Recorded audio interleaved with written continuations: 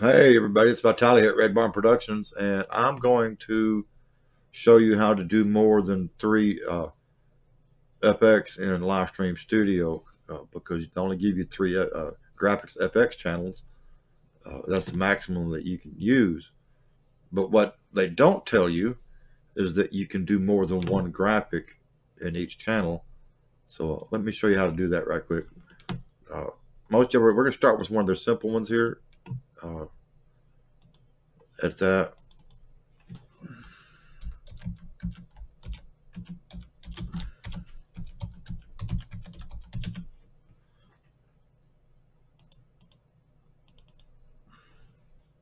Forgive me.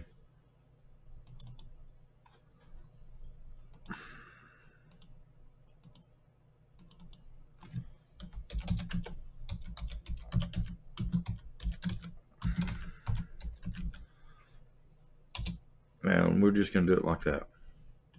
And it's just a real simple, and you're probably familiar with it. You just click the push here, and there you go. And you can move it and adjust it and all that.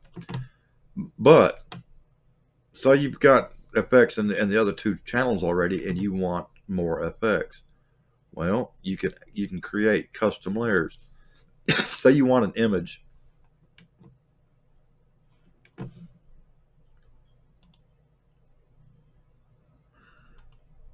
Let me try that again. We're going to create a new layer, and say you just want to add an image. We're going to something that you've already created. I don't really have anything that's created for this, but we can work on it.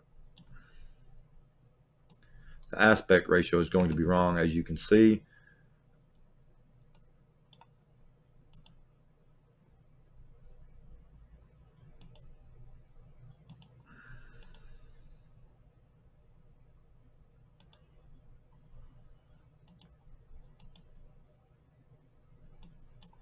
And there is a way to make this work. But anyway, let's just do it like that for right now.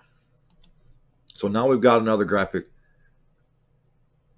but we've already got to check the eyeball, turn it off so it's not highlighted in blue, and then you can push, pull, you can select, and you can even do both of them at the same time.